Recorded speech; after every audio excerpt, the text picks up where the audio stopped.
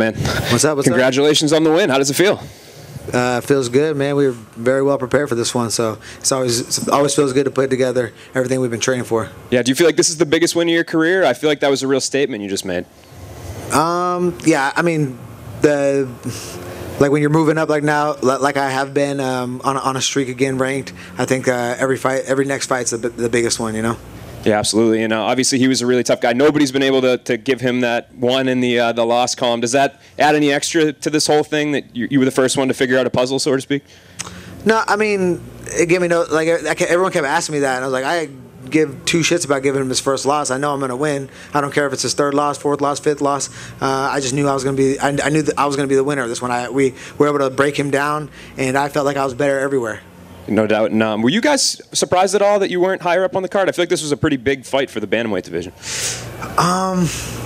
Yeah, it definitely was. But I mean, it was also on ABC, so I don't know if they're trying to like spread it out. And then Misha got bumped over, and I honestly, when I heard she was gonna be on the card, I was like, I'm probably getting kicked off the main card.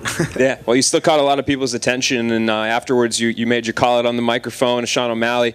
Do you feel like that he'll accept that offer? I really don't care if he does or not. I want to fight someone in the top 10. I think that's what I deserve at this point. That was my 10th UFC fight, 8th UFC win, and I think I'm definitely ready for that bump up in competition. I need a bigger name, someone ranked higher this time. No doubt. Do you feel like you're kind of turning that corner in your career finally, where you're kind of really putting out these consistent performances, and people can start calling you a contender? Well, I've mostly been consistent with the wins, but it's being more consistent with the finishes. That's what the UFC wants. That's what the fans want, and that is what I'm producing now. So, I think I deserve that bump now. Great. Thanks.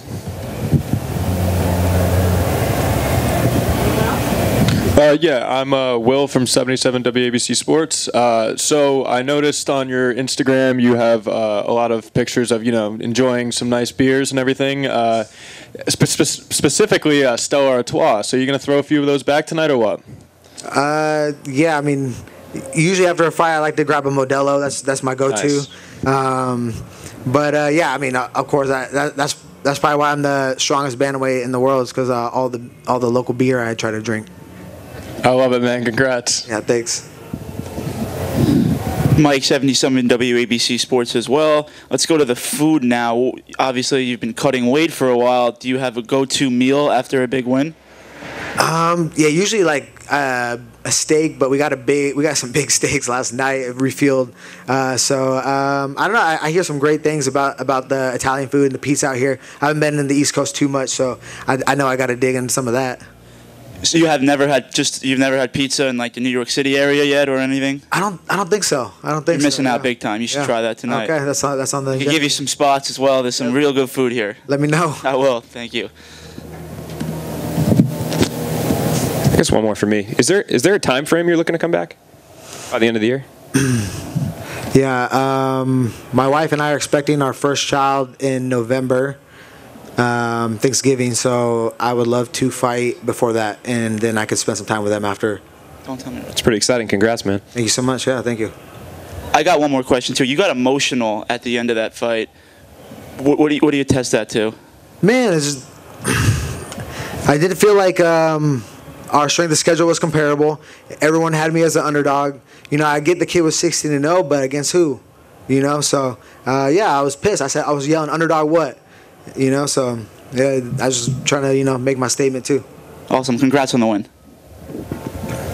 When you look at the guys you lost to a long time ago, right? Uriah is a legend and Rob Font, top contender, and you got to feel really good about your path. Is there, when you're looking at the guys, a pretty packed division, when you're looking at the guys ranked ahead of you and you're looking at the top of the division, what are your thoughts on those guys who are sitting up there right now compared to yourself? Yeah, everyone in this division is talented, especially in the top 10, but I don't think anyone mixes it up as well as I do. I can wrestle and I can knock you out. I'm a black belt in jiu-jitsu. I can put you wherever you don't want to be. You have a timetable in your mind for when you're looking to maybe be in that title picture? Man, a year or two. I think 2 or 3 more. If I keep doing this, I could for sure be fighting for the title. I know I'm right there talent-wise. I just don't want to wait so long. Like I had a 9-month layoff before that Sunset fight, 6 or 7 month layoff. Now I'm someone who likes to stay busy, so I would like to fight every 3 months or so. So hopefully, just keep busy, and then that'll make the title shot even sooner. Thanks. Congratulations, man. Yeah, thank you.